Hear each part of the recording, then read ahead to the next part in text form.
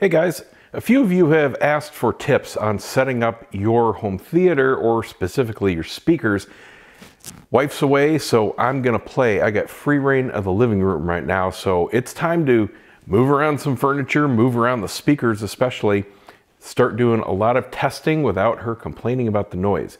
I'm gonna give you some tips. I'm gonna show you how I do it. There are a lot of different ways you can do it. Unfortunately, there are a lot of variables. And there are pros and cons to every choice you're going to make. Now, this is not just, I'm not an expert at this, okay? I'm not working in the industry, just been doing it for a long time for my own pleasure. So these are things I've learned just from experience, but more so from actual experts in the fields. Back in the day, tons of magazine articles. Remember those? Those were great. Now, blogs, forums, other people doing videos, experts working at speaker companies especially, giving their little tips and tricks. So I'm going to try to put it all together from scratch. So no matter what you've got, you can get the best out of it for your situation. And I'm going to talk about how I'm doing it and why you may want to do things differently. So this is what I have to work with. It is a rectangular room. Unfortunately, I'm working width-wise. This, number one, is bad, okay? If you have the option, always put your speakers and work lengthwise. If I could do that, man, things would be so much easier. It would probably sound better, but I would have so many more options for where to place things. But it's not an option here, so this is what I have to make the best of. Just know that if you have a rectangular room, your best audio options are lengthwise. That's number one. But, okay, let's say you're working in a square room or a rectangular room and you're going widthwise like this. So you've got your speakers at one end of the room and I've got things roughed in here. I've already started and I just decided to do the video, so I'm going to talk about a couple things I've already done, but I still have a lot to do. This is tuning right now just for 2-channel stereo. I've got the 2 tower speakers here. Those are the only things playing. I don't even have the sub plugged in right now. The rear surrounds are not working. I mean, I've got them turned off. And I have as much processing turned off as possible. Center channel is not in play. I've just been doing a lot of test listening. I'm gonna go through some songs that I use and some specific things in them that I'm listening for. And again, I'm not discovering these. These are tried and true test tracks that a lot of others recommend and use. Before we get into testing, we need to address the signal source. This is absolutely critical. We need to do 2 things. Have a high quality signal coming into whatever equipment you're using, and it has to be set up correctly in order for the purest sound possible to come out of the speakers. So we're actually measuring the sounds from the speakers and not having it tainted by any kind of processing. Now, the music itself, I prefer on this particular setup, Spotify Connect. It is a very high quality source. I have to use my other thumb here. And it broadcasts over Wi-Fi. That is incredibly important. There are basically 2 ways you can stream information over your network to your device, either Bluetooth directly from a device like your tablet or phone, or via Wi-Fi or wired Ethernet, same thing there, either through your NAS or a streaming service like Spotify or Tidal or anything else like that. Now, first and foremost, this is not high quality enough of a system that I can hear the difference between Spotify Connect at the best quality and lossless like Tidal or FLAC or direct from a CD. So this is certainly good enough for me, and I think it's going to be good enough for a lot of people. Spotify Connect uses the direct network service to go between the Spotify servers and your equipment. You are not streaming from your tablet here or your phone. That's the difference between something like AirPlay or Bluetooth Direct. If you have a Bluetooth dongle or you're connecting to your equipment directly from Bluetooth, that is the worst possible connection. It's low quality, low bandwidth. You're not getting anywhere near high quality enough signal to be making critical listening choices. So forget Bluetooth, forget AirPlay. Either play it direct, you know, physical media, or direct network connect to your computer, or use anything that uses Wi-Fi like Spotify Connect, and you're gonna get a great signal. Okay, so that's what I'm using here. And of course, Spotify Connect. Spotify itself, my account, is the top quality account, and everything is configured for the best quality sound. Also very important. No EQ or anything like that. And that's, you know, a whole bunch of other stuff, and you need to have that no matter what. Now, the device, every brand and some even generations are going to have different ways of turning off processing. And this particular receiver, it's a fairly modern Yamaha, and it has a feature called Pure Direct. You can get it through the app, either on your phone or tablet, or you can use the Yamaha remote, but I don't really find I need to use the remote for a whole lot of stuff. Now in the Yamaha app, we're just going to open it up, and it's going to connect to the receiver. And here's where we see all the different settings for the basic control of the receiver. First of all, you want to turn any trim off. Your tone and treble control, your treble and bass controls, your tone control, set them to 0. Make sure the extra bass is off, of course. Subwoofer we're not using, doesn't matter, but it should be 0'd. If you've done any kind of room correction, you're going to see the YPAO volume selection available. We're not even concerned with that because we're going to be disabling everything. Down here, Pure Direct is what we want. We're going to turn that to on. What that's going to do is bypass as much processing as possible and take the signal source direct from the music coming in over Wi-Fi, go through the volume control and the internal DACs, and that's it. No DSP, no room correction, no EQ, nothing. So that's as direct as possible, so the sound that we're going to be judging is only affected by the speakers, the room, your listening position, and the speaker placement. So that's the first step, is making sure that we've got the source ready to listen to. The first thing that you have to do is figure out not only where you're going to place stuff generally, but how far apart your speakers are going to be. That's step number one. This is going to give you what's called the stereo image. The stereo image is the illusion that there is something centered in between the speakers. For example, if you play a mono signal, like an AM radio station, for example, if you have everything set absolutely perfectly, the sound should only come directly in between the speakers, and that's it. There should be a clear pinpoint audio source right in between those speakers. If it's not, something is wrong. Now, I do have a test track that I'll talk about in a second that can give you that without having to tune into an AM station. But what we're going to set up now is called the triangle. Now, there are different schools of thought. There is absolutely no set in stone rule for this, but a good place to start is an isosceles triangle. Equal distance between the speakers to your ears, and I mean to your ears, and you need to use a tape measure for this. Okay, break out the tape measure, and yes, some of this is easier with two people, but you can do it alone. I'm doing it alone. The measurement between the speakers is to the center of the drivers. Okay, now, first of all, these are Klipsch reference series, and all their drivers are centered. So I've got the two woofers and the tweeter. You may have an offset tweeter. That's pretty common on some speakers. Don't use that in that case, all right? You want to go from the center of the speaker. So if you've got a driver you can easily measure from, like this center screw point right there, that's perfect to measure from. So that's where you put one end of the tape measure and you go to the other one. That is the distance between your speakers. Now, the distance to you is measured from the very front of the speaker cabinet. Okay, this is the plane of audio over to your actual ear. So sit down on the couch and actually pay attention and look to where you're sitting on the couch. Where are your ears? My ears are about where my shoulders are. So they're, you know, about right here. So I'm not going to be measuring to the back of the couch. I'm not going to be measuring to the front of the couch. I'm going to measure to where my ears are. And this is important, down to a couple inches. You do need to be that precise for best results. This is another important thing. There's no black and white, right and wrong here. Everything has pros and cons. The biggest thing you need to take away from this is, if you're setting up for best performance for 2-channel stereo results, It's not going to be great for home theater. It'll be good, but it won't be great. If you set up for great home theater, it won't be good for 2-channel stereo, if you even have a good stereo image.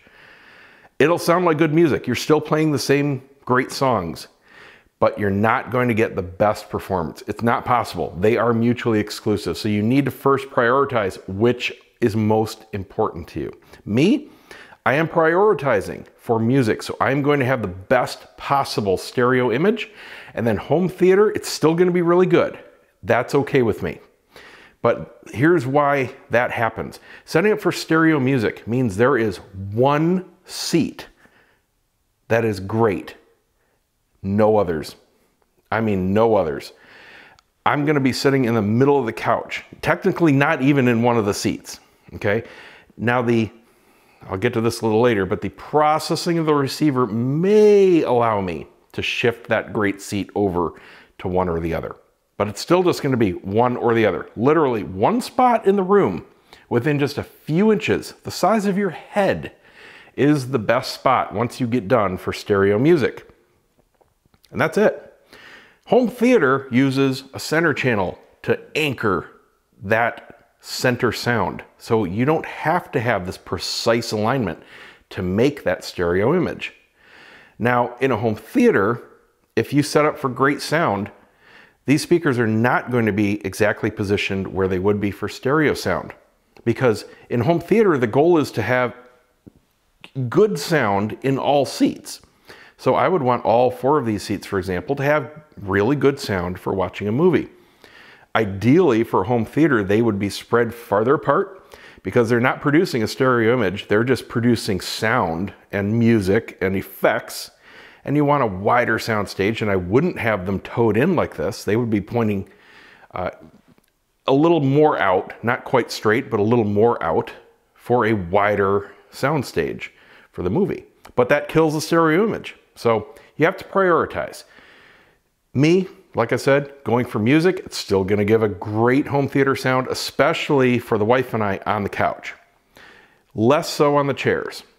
Definitely less so on the chairs, but that's okay. Those are just for occasional guests. All right, so getting that out of the way, the first thing we do is set our distance apart. Like I said, the good base point is the isosceles triangle. However, that's not a set and fast rule. A lot of other people like percentages in the 80%, meaning you have less space between the speakers than you have to your couch. Do some experimentation. Sometimes the difference, and that's the case here, it's very subtle. Sometimes it's going to be greater, and you're definitely going to prefer, one specific position over another. But start with equal distances. There is one hard and fast rule. Never spread your speakers farther apart than the distance to your ears, because that quickly, very quickly, within inches, kills the stereo image. The closer together you have them in relation to your seating position, the more anchored that stereo image is going to be. However, the sound stage also gets narrower. So you have to physically play. That's what we're doing today. This is where I found I like mine. These are just under 90%. It's like 89 point something percent. Okay, that's where it sounds best to my ears. It may not be the very best for your ears. You have to play around. And what I did is literally put the speakers in a position, sit down, play music, listen to specific parts of specific songs for things I'm looking for, stop the music, move the speakers an inch or so, sit back down, listen, rinse and repeat over and over and over, making small changes until you figure out what you like. Now you're going to hit a certain point, and this is true of everything I'm going to be doing, where it gets worse. Better or worse, it's subjective, whatever you're looking for. So you do whatever you're doing until it gets worse, and then you go back, and that's your point. Okay, so setting the distance between your speakers is the first thing you do. Don't worry about toe in at this point. You can point them straight apart, point them straight ahead while you're doing the distance. Okay, don't worry about that. Or you can point them directly at you. Point is, don't change the toe in during this procedure. All you're looking for is that centered stereo image. And this is a song I want you to use for that. By Norah Jones, called Little Room. and it has an absolutely centered stereo image when you have it right. Two. I want it. I'm going to turn it down so I don't get a copyright violation here. Okay, so everything in this song, the music, all the instruments, her voice, are coming directly from that center stocking. When I'm sitting back in my listening position, like I said, I've already gone through this step, so this is already done for me. But it sounds like I'm listening to a mono signal. That's what you're looking for setting this distance, all right? It doesn't have to be real precise. You're not looking for clarity. You're just looking to make sure it's even. You don't want it sounding like she's quite over there or quite over there, or worse, you can't really pinpoint it. It's just like sound in the room or sound directly from a speaker. That's what happens when they get too wide, for example. All right, so that's the step you want to do there. Let me pause this. Okay, now to fine tune that, now you get into the toe in. This is where it gets really precise and where it goes from, okay, yeah, it sounds like the music is coming from that point to sounding like she's standing a few feet in front of you. Like there's another human being in the room, that presence, when your brain is tricked into thinking there is somebody there. That's when it gets really precise. Now, not every speaker is going to be able to do that. I'm just getting it. I've heard it much easier from much more expensive setups. This is, not that expensive, nothing exotic, but I've heard setups where, oh my God, I mean, if you were closing your eyes, you'd swear there's just somebody standing there. You could reach out and touch them. This isn't getting to that point, but this certainly pinpoints it. And this is where you play with the toe in, which is the rotation of the speakers, either angled slightly to the side of you or directly at you. Now you might think just pointing directly at you gives you the very best sound. Not in every case. That is going to vary by the speakers. Different speakers give very different results as far as that goes, mostly depending on the tweeter design. There's quite a bit of directionality to the Klipsch horns. That's the whole point of them. But there is, a little leeway. You might find that pointing them directly at you, I should clarify what you want to do is point the right one at your right ear and the left one at your left ear. Don't point them both, for example, at your nose. That's what I'm talking about. So you might find that's a little harsh, a little bright, a little gritty, a little stinging in your ears. It's just something about it. All right, you can ease it off by toeing them out just a little bit. I mean, just go a few degrees. What you do is you use the side of your speaker as a sight line. Where is it pointing? Point each one, for example, if I'm looking at this, point each one at the center of each cushion. And that imaginary line is meeting just behind my head. Maybe yours sound a little better meeting just in front of your head. You have to play around. Everything that I'm showing you here, you have to play around. But go very slowly. Make that imaginary line move an inch or 2 inches at a time. Do both equally. Always keep them absolutely symmetrical. And like I said, test, listen, move it, test, listen. It's going to be a point where it gets worse. It'll pinpoint focus and then it'll start to diffuse. Go back. Get your best point and you're there. I'm not there yet. I still have to fine tune that in. That's the point where I decided, hey, I better show this on video. So I'm going to do that right now. This didn't give quite a pinpoint. I've heard better. I need to toe these in a little bit more. I just know that from experience. And I've been playing with the position of the couch and I actually have it pulled up forward from the last time I played with the toe in. So I have to adjust for that. Now I'm going to move these. Let's see where this is sighted right now. This is hitting just to the outside of that center cushion. So I'm going to move it. I want to move it just a little bit, maybe to the inner third of the cushion. Let's see where it's hitting now. Little more. I've got those pads on the bottom of the speakers with plastic on them so they move a little easier than just rubber feet. All right, so that's about in the inner third of that cushion. I'm going to do the same thing over here, just a little at a time. Make sure you sight with the same side of the speaker. This one is actually just about on. So me just playing around, didn't have those exactly right from last time, but like I said, I wasn't done. All right, so here's what you do when you think you have it right. Take a look at the speakers and sit in your listening position. Make sure I'm exactly centered on the couch. Okay, now look down the speakers and look. Make sure you see the same amount of side of the speaker. Okay, that's the way that one looks. I'm just going to rotate the camera. That's the way that one looks. That looks pretty even. This is a real good indication. Okay, so now we play again. This isn't the only song, of course, you can use, but just take it from me from experience. It works, and it's really quick. You don't have to listen to the whole song or anything. That made all the difference in the world. I'm not kidding. That little tiny toe-in change made it sound like her voice was about as wide as all three stockings. And now she sounds like she's actually sitting just behind my fireplace. I've got a little bit of depth. Better speakers, better rooms especially, have a depth to the soundstage. The sound can actually sound like it's coming from behind the speakers. So we've set our speaker distance, we've set our toe in. Now we need to set the distance from the walls.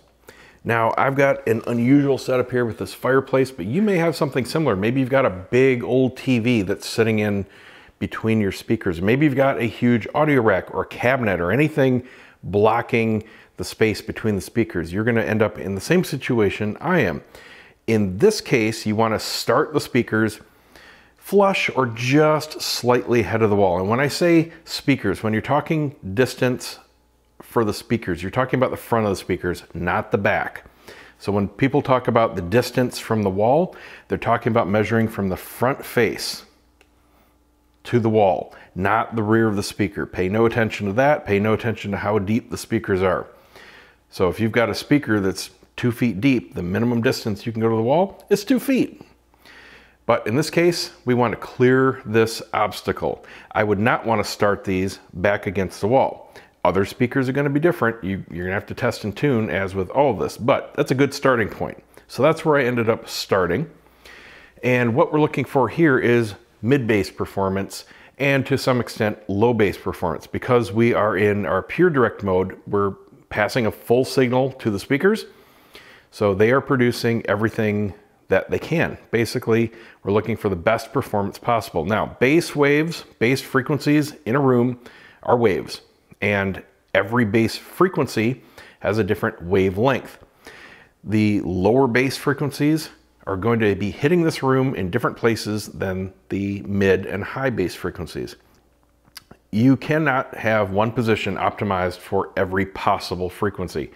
Everything has trade-offs. So what we're going to be doing is playing a few different songs and looking for the best average, basically. I'm going to be looking for deal breakers. If there's something in a particular song that maybe one song has bass that's just too boomy. Maybe it makes male voices too boomy, or the low bass is extended, or maybe the mid bass is just dropping out. You know, that's not going to be the right position, but we're going to be testing and tuning that. So start flush or just ahead of your obstruction. If you have a plain wall and nothing in between, go ahead and push them all the way back against the wall. Start from there. That's fine to start from. It's probably not going to be where you're going to end up, but we're going to be moving them a couple inches at a time forward, pulling them straight out. Maintain the same angle. If you have an obscenely close seating position, you may have to tweak your toe in to compensate if you pull them out 2 feet, for example, but you want that angle to your seating position to be the same. So we're not changing the width, and we're not changing the way the speakers are hitting the listening position. We're just changing the depth from the wall. That's it. So the other end of the room is your seating position. And likewise, you've got to move yourself in the exact same way. There are going to be points, and again, a couple inches can make a huge difference. There are going to be points where the bass is going to drop out. Those are nulls. There are going to be points where the bass is exaggerated, very boomy. Those are peaks. You want to avoid those. You want to be in between those two. And that goes for the speakers and your listening position. If either your listening position or the speakers are not in an optimal location, you're not going to get good sound, period. So both of them must be in the correct positions. Now you can see that roughly my good position in this admittedly bad shaped room is about 2 feet from the wall for my listening position and about 2 feet from the front of the speakers to the wall. This is where I'm roughed in. Again, I've done a little bit of work here already, so I know this is approximately where I'm going to end up. I may move an inch or two, but this is going to be about it. So again, start at a point, play your music, listen, move it a little bit, listen. You'll get to a point where it gets worse, go back, you know, work it in that way. Now, if you find that you've moved your speakers a foot and nothing changed, guess what? It's your listening position. Here's what you do. Once you sit down, you're listening to your song, you're in a certain spot here on the couch, you know, just sitting normally. Lean forward. Put your head at the front edge of the couch. Pay attention to what happens. The bass is going to change one way or the other. It's either going to get thinner, or it's going to get boomier, or it's going to sound just more natural. So that's going to tell you which way you want to go. Likewise, if you're not starting from against the wall on your couch, you can lean your head backwards, you know, go behind the couch, walk behind the couch, stick your head where it would be a foot behind it, see which is better. It's almost never going to be good right up against the wall. So you want to start at least a foot out from the wall. Just as a general rule, there's going to be standing wave action there no matter what the room shape is, and that's never going to work. So start from a foot out, work the couch out in the same way, but you can rough yourself in by leaning and then just pull your seating position somewhere where it's working okay. And then when you move the speakers, it's going to make a much more dramatic and easy to hear difference. So let's see, what are some good test tracks for doing this? There are a few of them. What you're looking for are songs that have repeatable bass, and you can either do them with fairly mono bass notes or a variety, and they're both good for certain things. Walk on the Wild Side, for example. This has a very recognizable repeating bass line, but not that many notes. And what this is good for is roughing it in, because there isn't that much going on, and it's really easy to hear the quality of the bass. You can hear the attack of the bass notes, and then the decay, and you can hear the little drum taps. Now, when I was roughing this in, this got so thin, it was like somebody just turned the bass knob completely off. It wasn't even close. But sitting in a good position, it's much better. Now, here's a problem with this particular room. The best position for this song, just this particular frequency of bass note, is putting my head right here at the leading edge of the couch. I'm not putting the couch in the middle of the room. It's just not feasible, unfortunately. If this was a longer room, I would have more options, because I wouldn't need to put the couch right up to the speakers. I could move the couch backwards because it's a wave. It's hitting at multiple points in the room. In my case, the room is so small, there's only one point. If it was a longer room, there'd be another point, you know, maybe another 5 feet back. And that would be ideal, but I can't do that. So the first thing I did is I moved the couch, just because I need to rough it in. I need to see what's going on. So I moved the couch up to the middle of the room, you know, really obnoxiously close. Boom, this bass line sounded fantastic. Now, I don't listen to this song very much. I don't really care. And like I said, if you listen to it, it's only basically one bass note. So it's a very specific frequency. Remember what I said, that each frequency has different wavelengths. Different songs, that sweet spot, that point right here is going to be different. And what I found was, where my couch is right now is best for the vast majority of songs out there. Some other ones to use. Kraftwerk, the 2009 remastered version of the model.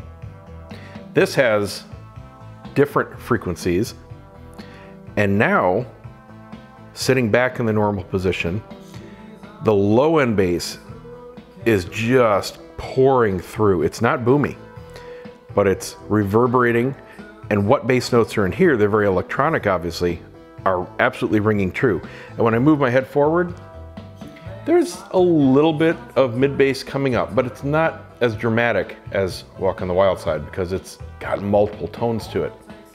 And overall, it's much better down here. When I move my head up here, that lower bass line completely disappears. It's like somebody actually turned it off. It's like unplugging a sub here, and now it's on. I'm not kidding, that 1 foot difference, just moving from here to here. Absolutely day and night difference. So another good song to use, Sweet Jezebel, off Ghost of a Chance. Again, a variety of different bass frequencies, very repeatable, extremely easy to listen to and rough this in. All right, so those three are really good just as test tracks. I mean, I don't listen to any of them. I don't think they're great songs to actually listen to, but technically they're great for doing this specific work right here. Okay, now you've got all of it roughed in. Now you get to the fine tuning. Here's a couple songs that are really good for this. The motion picture soundtrack, I believe it's from 2006, of the Pink Panther theme. This has a phenomenal soundstage.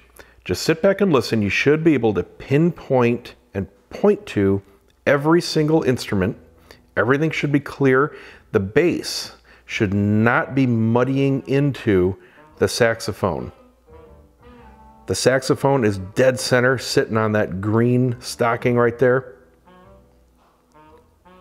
There's a little, it's a cymbal, I don't know what the instrument is called he's hitting it with, but it's right there on the red stocking. I can hear the bass sitting farther back, the background horns kind of coming from over there. This is a very wide sound stage, and you can absolutely sound like you're sitting in the front row when it's dialed in.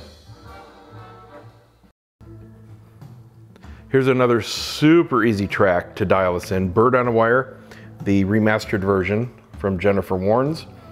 Vocals are just like they're standing in the room. You can hear every little subtle detail of the instruments.